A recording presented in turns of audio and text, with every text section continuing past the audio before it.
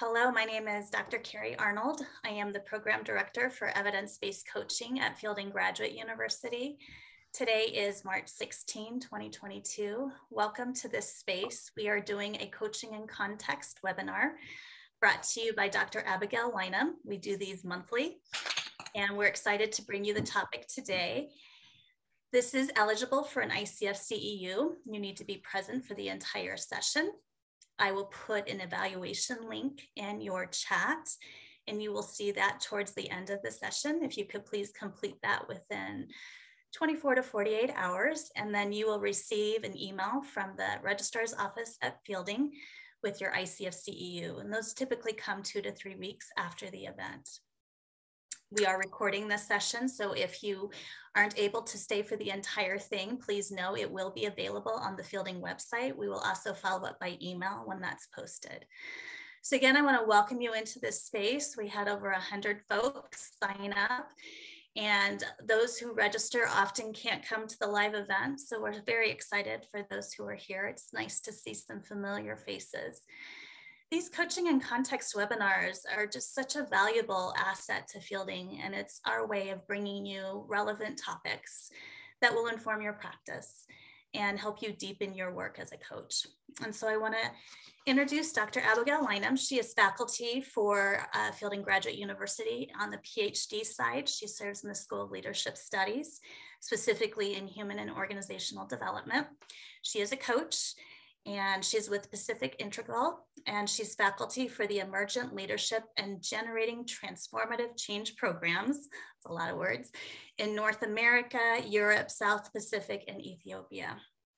She's also a scorer and coach debriefer with Stages International and a qualified administrator of the Intercultural Development Inventory. She has 20 years experience in transformative learning, cross-cultural competence, adult development coaching, and leadership development. And I'm proud to call her my peer. And Abigail, if you're ready, I'm going to turn it over to you. I am. Thank you so much for the invitation. It's always a joy and makes me squirm sometimes hearing my own bio. So welcome everybody. It's so nice to get to do this together. And, I really, because we're looking at presence, coaching presence, and then also some practices that support presence, I want to invite us all to give ourselves the gift of our own presence, to be present to yourself, each other, and what we're up to together today. If you're able, you can turn on your video. If you're not able, we fully understand. But I am imagining that you came to this particular offering because something about presence really calls to you. And the amazing thing is we can actually give that to ourselves and the clients that we're working with moment to moment. And it's often the very quality that we seek. So in our crazy world where our attention can be divided in so many ways, actually pulling back from, trying to multitask and all those kind of things actually gives us some of what we're reaching for, both with ourselves as well as in our work with others. So I really invite you and your presence for our time together, and I'm excited to explore the topic. So a couple things, I'm going to be drawing on my own practice and experience. I draw on a few different frameworks and some research in the field, and I'll be touching on those later. But what we'll be doing together is practicing. We'll be doing I'll be sharing some concepts and definitions and frameworks, but mostly engaging in a conversation, inviting some reflection. And then in the second half of our call, we'll be working with a particular practice. And as we know, these hours, they go by in a flash. And at the same time, as we're encountering and experiencing a sense of presence with one another, ourselves, the moment, sometimes there can be an experience of timelessness. So I'm gonna aim or err on the side of timelessness so that we can enjoy the fullness of the hour that we have. So let's get started, and I'm going to pull up some slides. Here we go. So first of all, I want to start with a presencing meditation. So I'm going to just guide us through a few minutes of coming present to ourselves, one another, the moment. And I want to make the distinction that as the way I orient to this is that presence is not something we do, it's actually something we are. So we can actually relax ourselves, our attention, our tendency to want to try to make something happen and actually experience a deeper presence. And there are all kinds of things we can do to enhance presence, to pay attention to when our presence is, when we have less access to presence with ourselves and another. But fundamentally, it's a quality of being. And so that invites already a sense of maybe softening, relaxing, opening up to what's already here. So my meditation visualization is going to touch into this. You can close your eyes, you can lower your gaze if you're comfortable, but I'm gonna close my eyes and just invite us into a moment of presence with ourselves in this moment. So as you lower your gaze, just take a moment to see if you can make contact with, feel your feet wherever they are in space, on the ground, sitting underneath you. Just feel your feet for a moment. And as you do that, you make contact with your body a little bit and just notice every angle the simplicity of breathing as you sit here in this moment, your breath from a personal place. Coming in and out. And Carrie, if you could help with the muting, that would be helpful. So making contact with our breath in this very moment.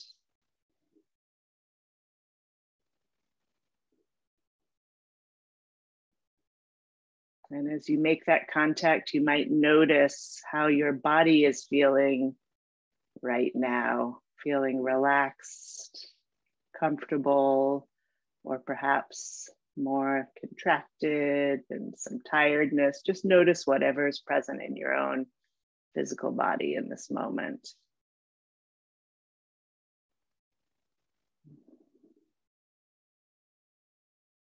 Notice the quality of your mind, your thought activity. Busy, still, pulling your attention in different ways. Just notice the quality of thought and thought activity.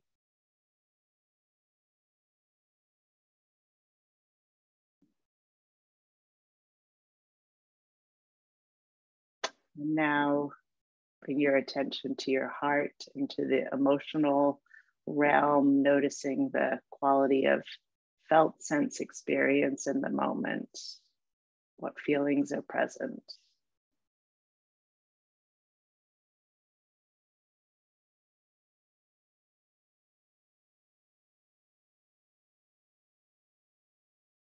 And as we make contact with these different dimensions of our being, the mind, the heart, the body, we're not trying to change what's happening, but just to become conscious of what's present. And as we do that, when we become more intimate with our own experience, sometimes there can be a softening, an opening, a dropping of attention or awareness, dropping into a deeper, stiller, quieter place, the quality of presence.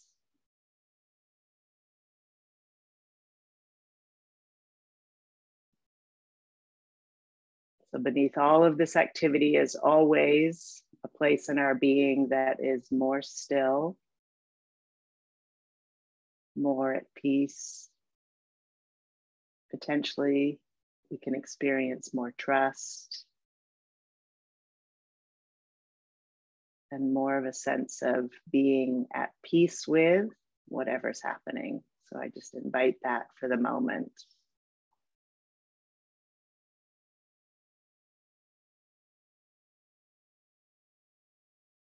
Even amidst the pressures of our days and the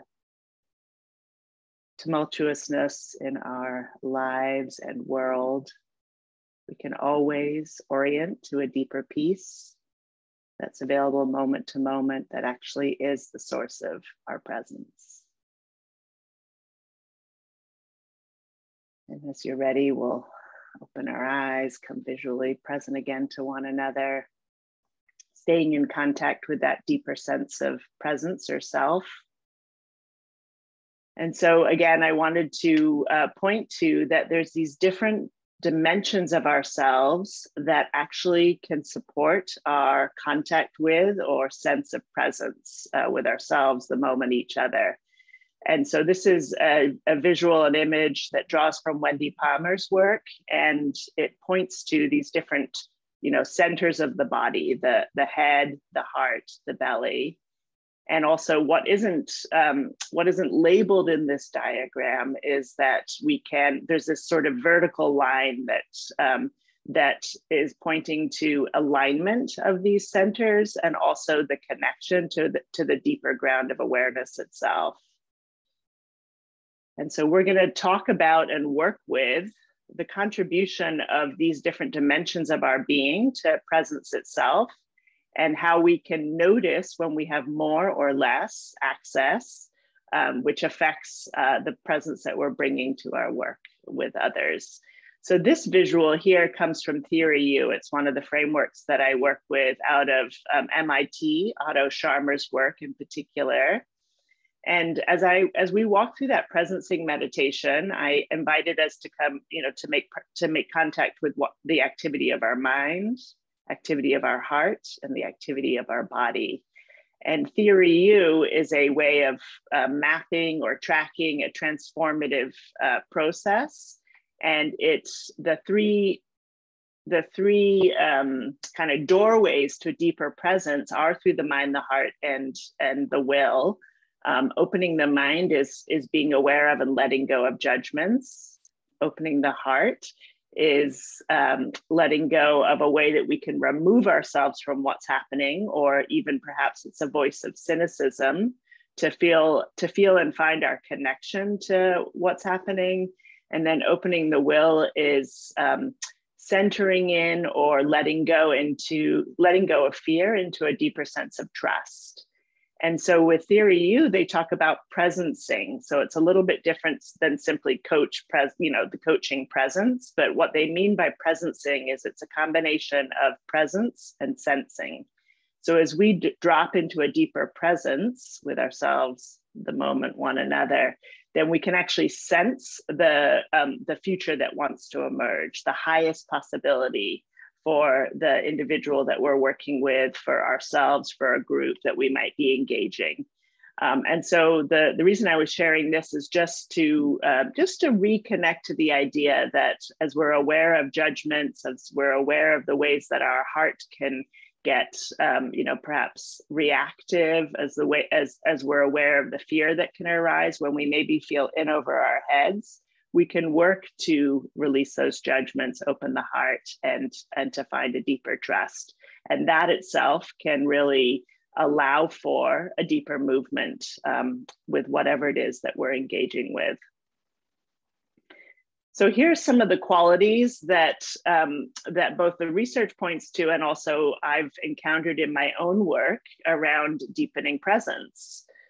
So just take a moment to take these in. So somatic awareness, that's something we've engaged already. We talked a little bit about trust, empathy and compassion, a deeper listening, awareness of our own emotions, contextual and cultural awareness. So we can notice how each of these qualities can also pull us out of presence when they get challenged. Again, being aware of, do we have more or less access to presence in any particular moment? And then working with the qualities of the mind to the extent that we can have focused attention, that we can be in curiosity and a sense of not knowing. So these are some of the qualities that support a deeper presence. And now I'm gonna engage us in a reflection exercise. So just take a moment to take in this beautiful image, notice the qualities of presence, what it evokes in you, what this sort of metaphor or being with the earth, in their gaze, what it speaks to in terms of what this, you could say this individual is present to. And I have a couple reflection questions. So as you consider a time where either somebody was fully present to you or you were fully present to another, What did that feel like? What supported it, and what impact did it have on you? So I'm going to put those questions in the chat, and I want to invite you to just reflect on them a little bit. And then as you start to come to an answer, you can share your response in the chat. And also, we'll hear from a couple folks. So hang on a moment. So again, I'm inviting you to remember a time where either you felt fully present to another or another was fully present with you, and what the impact of that experience was and what supported it.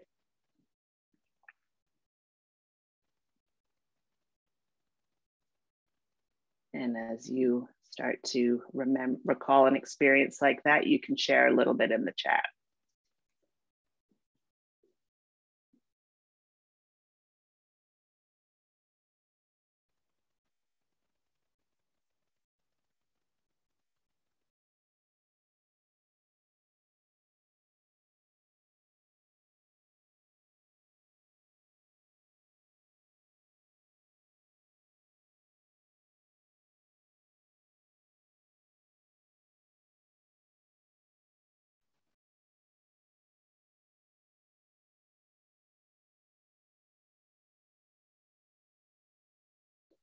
Time flying by, as Carrie shared, so that sense of timelessness. Stepping up to our own engagement, not trying to find the answer, but to listen. Safety, relaxation, peace, spaciousness.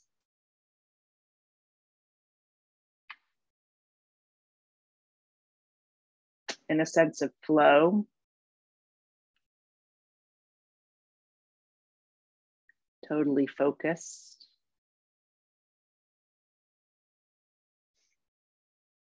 Timelessness, released. Deep connection.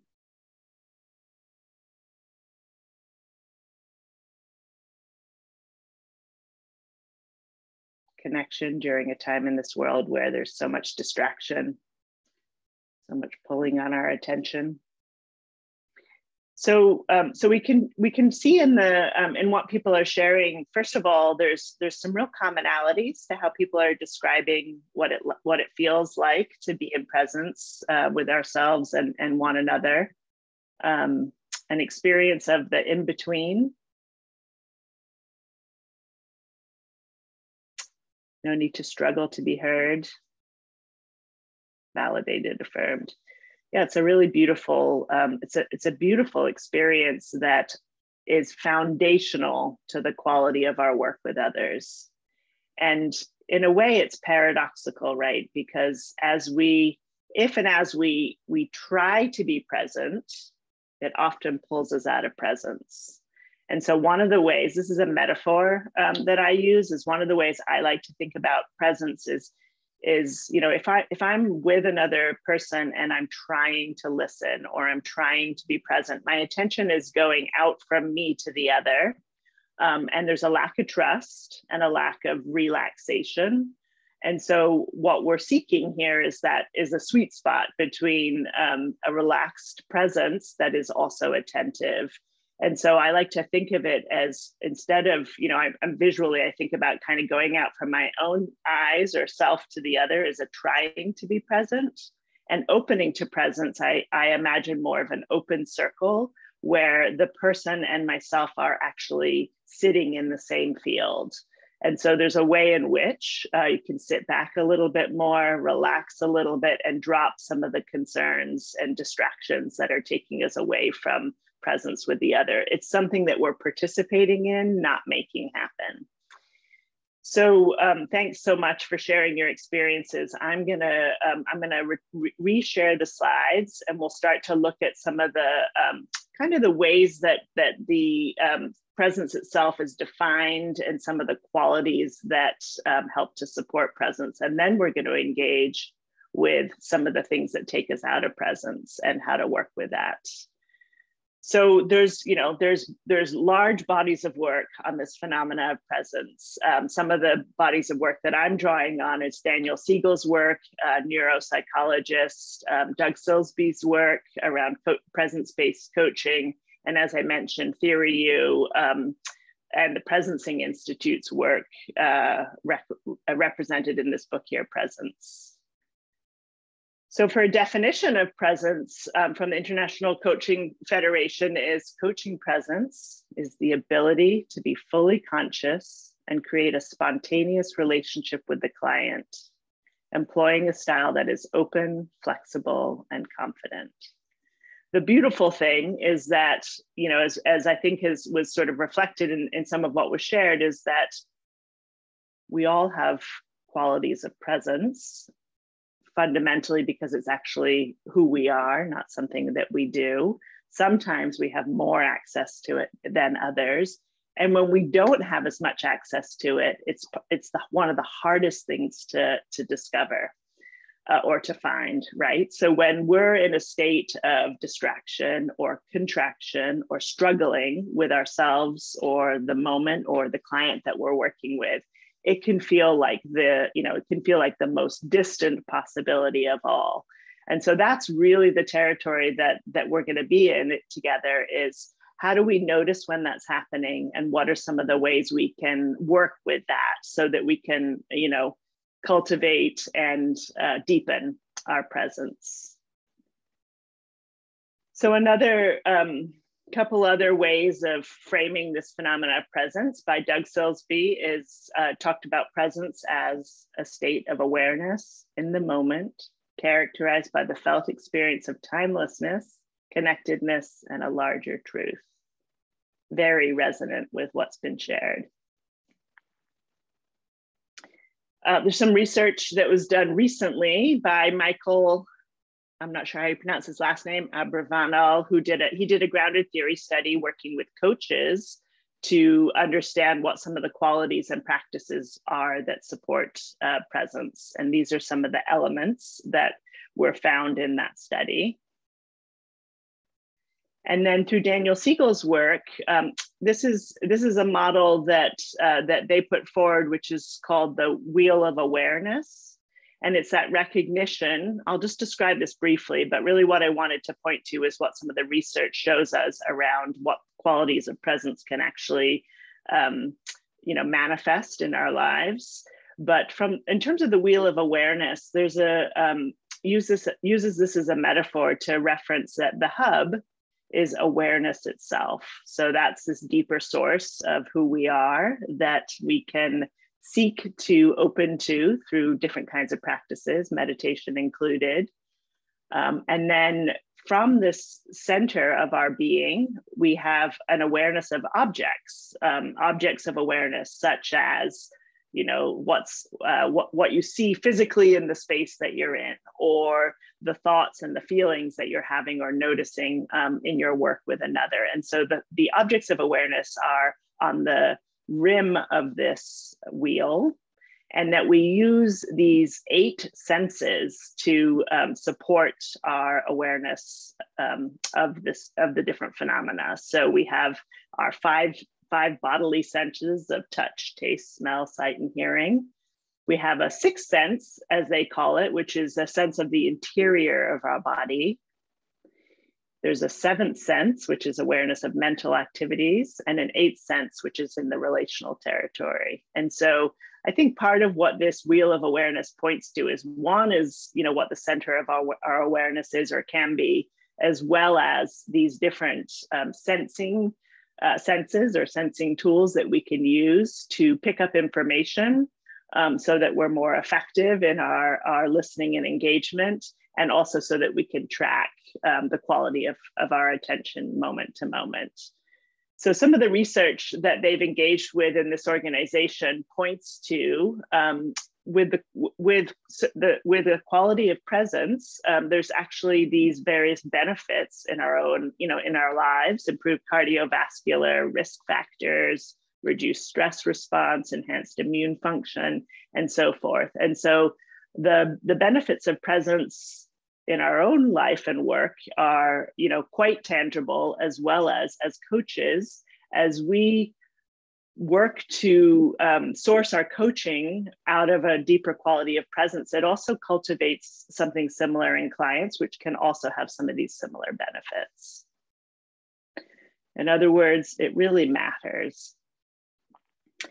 So now we're going to start to talk about what happens when we lose a quality of presence. So, again, from a reflective perspective, each of us can remember or recall moments where we lost a sense of presence with another. In Theory U, they talk about it as absencing. So there's presencing, and then there's absencing. And so absencing is where we're situated more in our judgments, more in othering others, because of emotional charge and in a place of fear. And oftentimes this can manifest in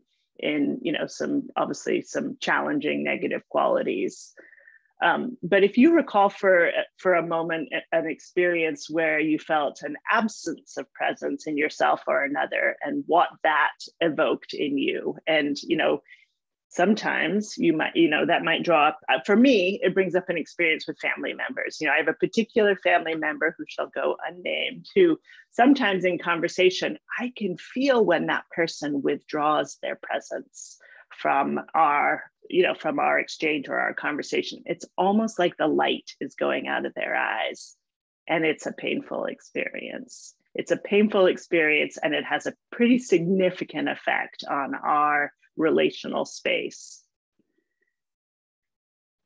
So as we start to think together about, what happens when we lose presence, one is we lose that quality of experience, quality of relatedness, but we also lose access to information. So as we get pulled out of our own presence as coaches, we lose access to really be able to listen, to attune, and to take in, the experience of another more fully. And so the practice that we're going to be engaging here in a sort of, timeless, brief way is doing a shadow practice. And, so one of the ways that we can think about shadow is there's the dimensions of ourselves that as we move through our life experience, were not received well by family, by friends, in the world, by others. And so this concept is coming from Jungian psychology, which is to say that when we have these experiences where dimensions of ourselves are not received positively, on purpose, sometimes unconsciously, sometimes structurally, then they can sometimes go into our subconscious. In other words, they get hidden from ourselves. And this is something that's happening in small ways and in bigger ways, moment to moment in our lives throughout many of our days. And what happens, of course, is that when one aspect of ourselves that we're less conscious of, more unconscious about, gets triggered or charged with another, it absolutely has an impact on presence, because we're actually, part of our attention is going to that part of ourselves that is, that we're struggling with. And just like presence itself, which is, it's not something that we have or don't have, it's degrees of having more or less access to it. Also with shadow, there's parts of ourselves that we're more or less conscious of and more or less unconscious about. But it's a great, I think it's a valuable tool for, as we recall and reintegrate these parts of ourselves that have, you could say, been exiled to an extent, then we have more available to us in terms of cultivating our presence with clients. So these are the things that take us offline. Again, some of them are big, some of them are small. Sometimes we're conscious of that happening, sometimes we're not. And so we're going to do a brief shadow practice to kind of illustrate this idea. And it also is sort of, it's a fundamental recognition of is when we have an emotional charge with another human, it could be a positive charge and it can be a negative charge, but it often means that there's something implicated in our own psychology that's at stake for us that may indicate some aspect of our degrees of shadow. So we can take this sort of fundamental recognition that what we see in others, we have to some degree in ourselves. If you spot it, you've got it. We can also notice that, sometimes, well, here's two other ways of describing the shadow phenomena. When we're struggling with another, again, in more overt or more subtle ways, you can think about pointing a finger at somebody, you've done this and this is hard for me. It can be easy to say, whenever we point at another, we've got one finger pointing out and four fingers pointing right back at us.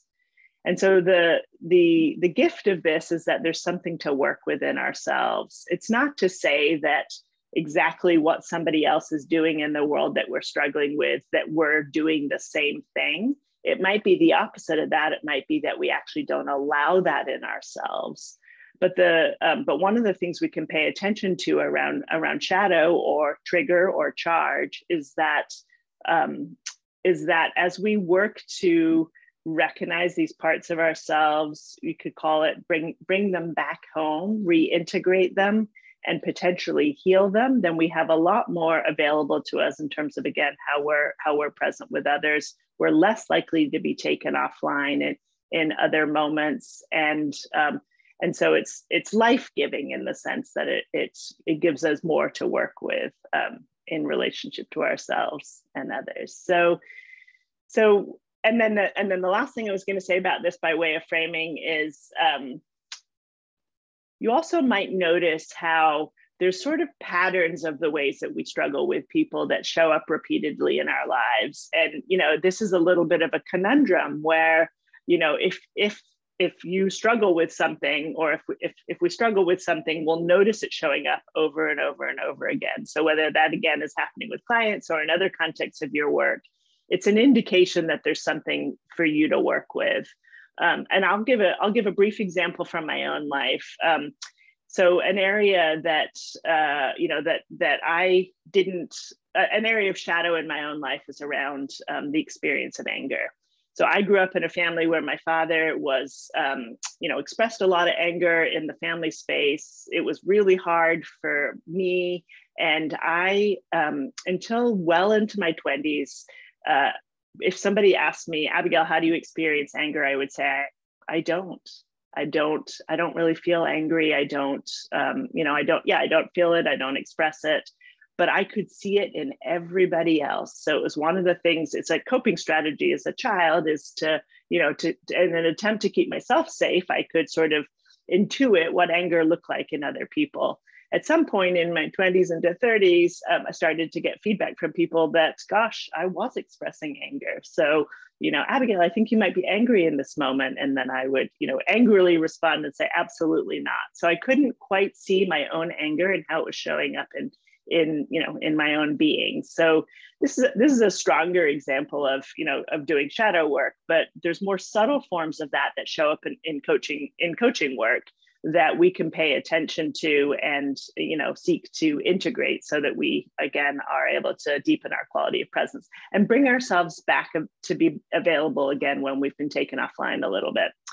So I'm going to guide us in a simple shadow practice, and then a couple more pointers for how do we cultivate presence when we've lost access to it, and then we'll have some conversation.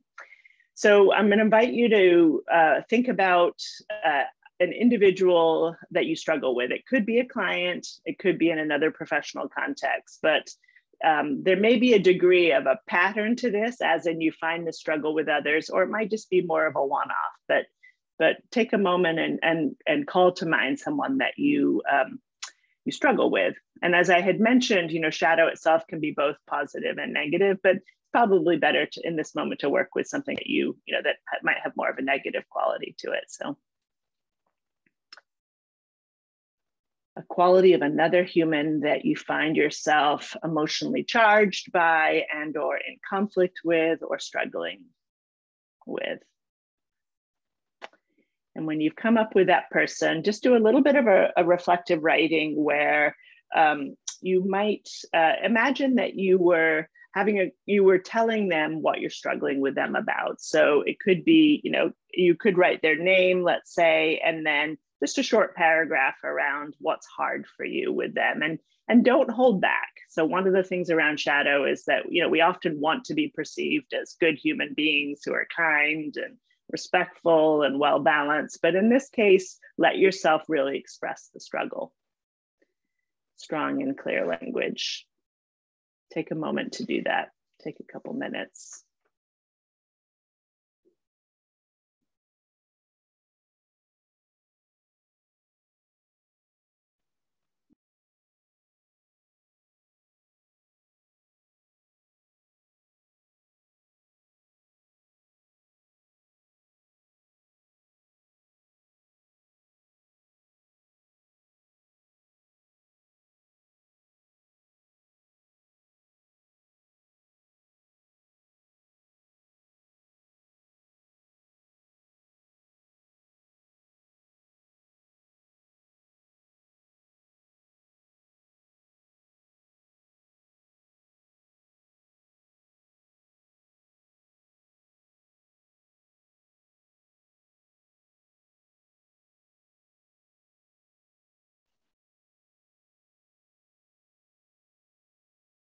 And now you may not have finished, but you've gathered some of the content. Now look back over the content and read what you've written, or reflect on what you were thinking about, and underscore or circle, underline what the parts of your writing that have a bigger charge for you, a little bit are more challenging, are really the essence of where you're struggling with this person.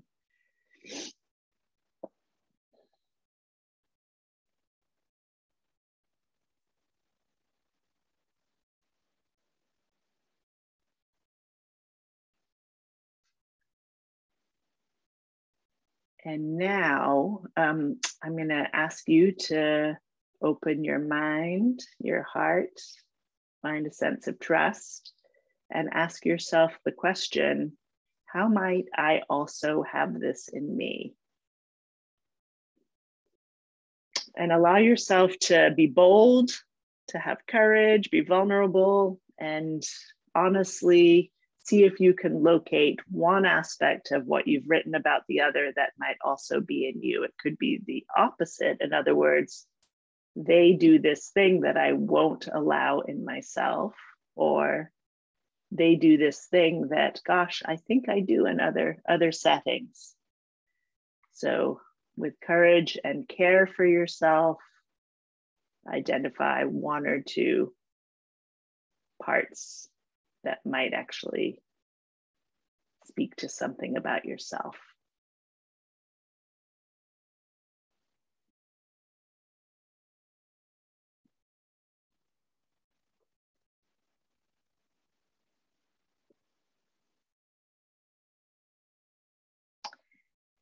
And there's ways in which you can imagine, like when I gave the example of anger, it was hard for me to acknowledge my own anger because of the harm I'd experienced in the face of somebody else's anger. But there's actually a gift in anger, clearly. Anger, when we're conscious of our emotional patterns and we can use the emotion to, towards a positive end, rather, to make use of it rather than to be had by it, then there's a gift to be discovered in that particular quality that I had hidden from my own conscious awareness.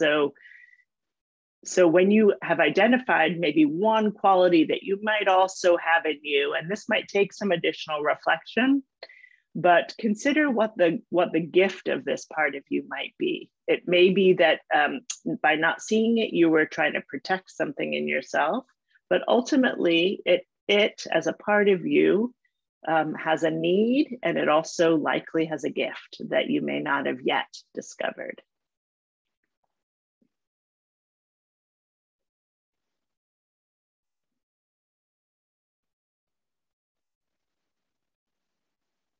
And so for the sake of our mutual learning, we won't have you share, you know, obviously the more personal dimensions of what you're reflecting on in the chat, but share in the chat if there is some kind of a potential insight, potential learning for you in the exercise that we're engaging with. So where are you in the process? And can you see some of the possible contributions to reclaiming this part of yourself, the gift it might hold for you, or the impact it might have on your presence? I'm going to put those questions in the chat, and if you have something to share, please do.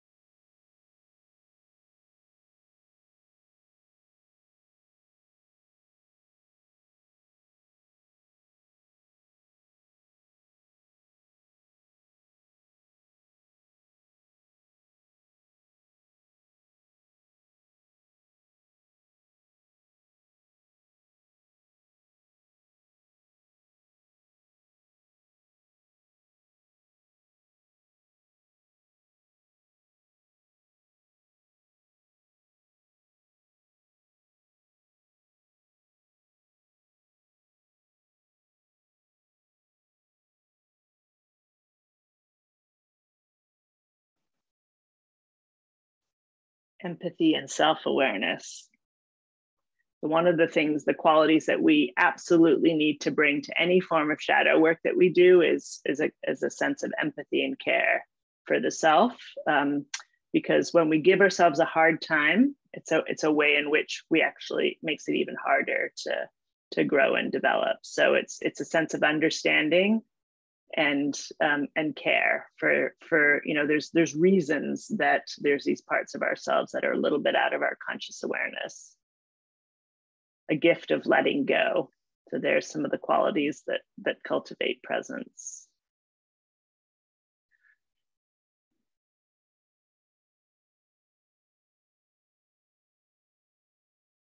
The sense of honoring boundaries is something I'm interpreting from something that's been shared here.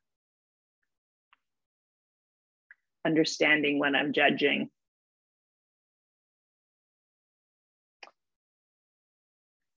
Grace and embracing healing.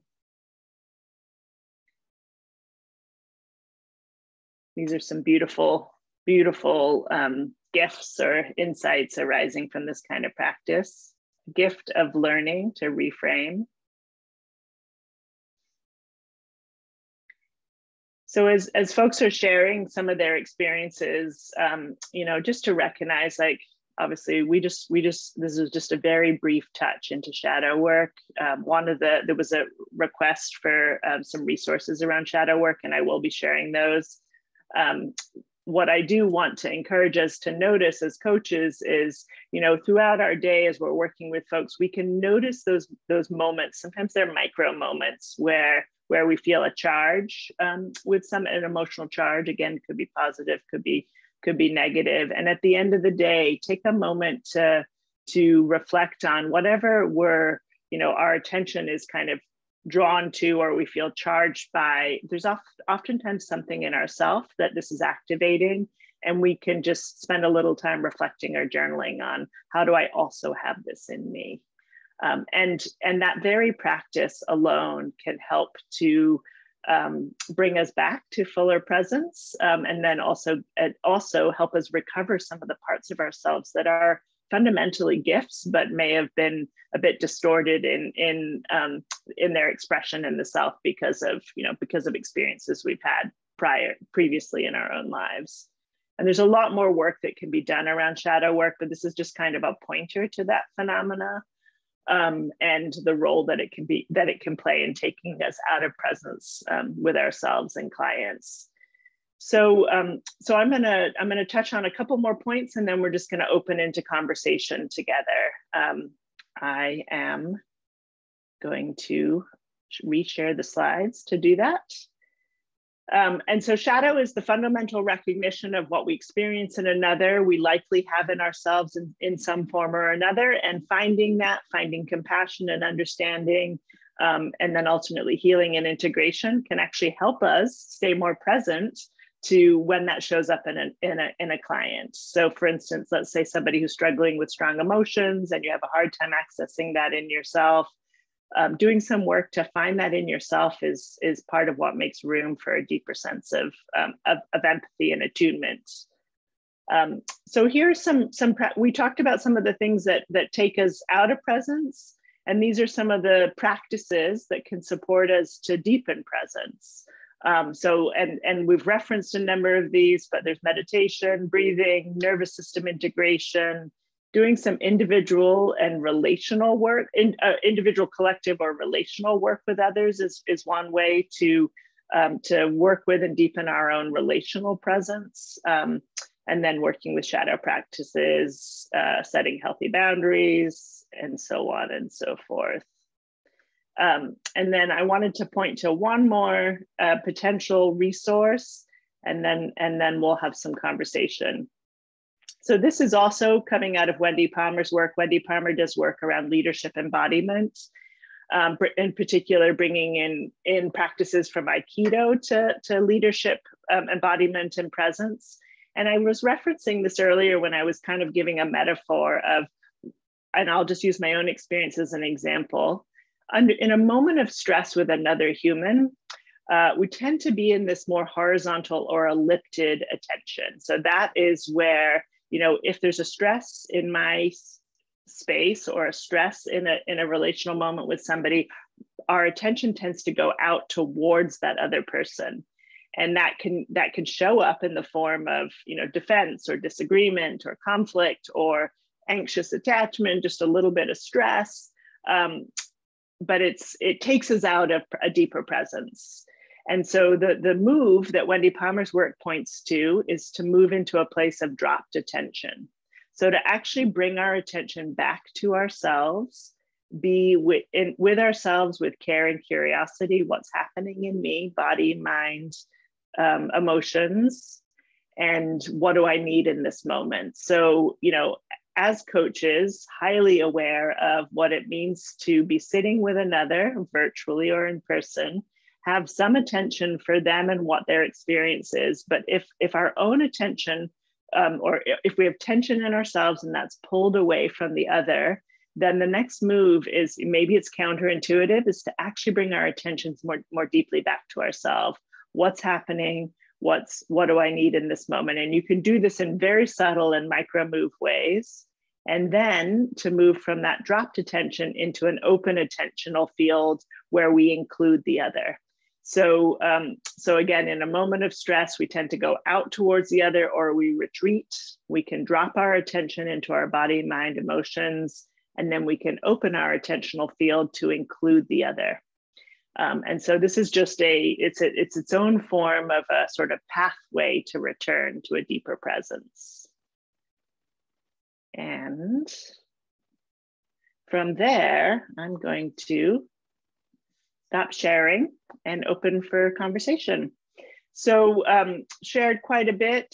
Everybody's got so much to bring to this conversation. So just wanted to open the space for conversation together.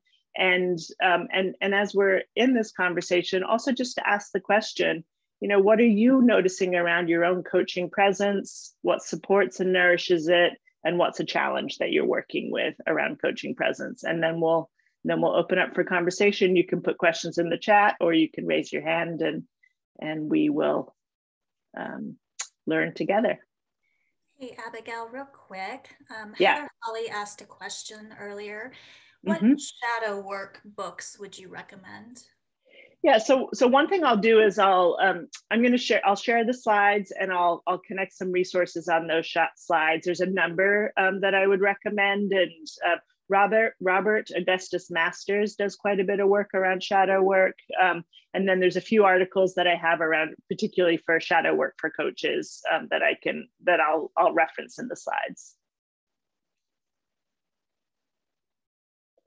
Any other reflections on coaching presence, places where you have questions, curiosities?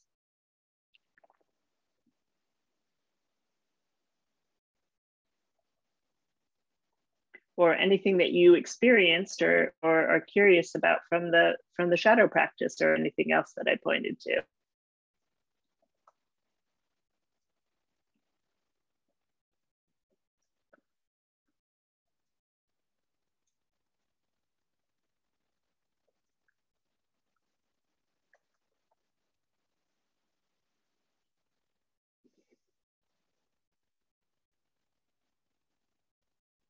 What do you find for yourself in your own practice around coaching presence that supports it and or thwarts it?